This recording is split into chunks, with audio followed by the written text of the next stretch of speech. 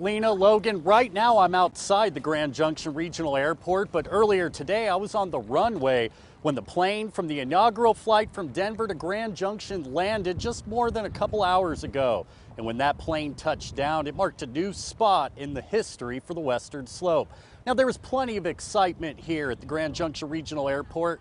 There was the Grand Junction Chamber of Commerce, the Economic Partnership was here, city council members were here, and the city manager was here. But the most excited person of them all was Governor Polis, who on his first inaugural flight says he couldn't find a better occasion than marking the connection between Denver and Grand Junction and the big things it could mean for both.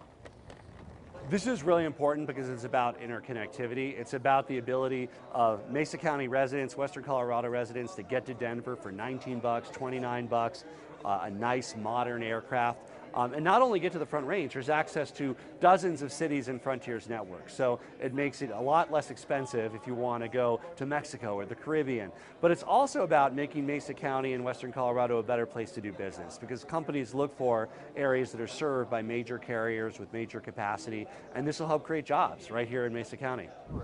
Now, I spoke with the executive director for the Grand Junction Regional Airport earlier today, and she said over a year ago she had serious doubts and fears that the airport might be shut down due to the pandemic.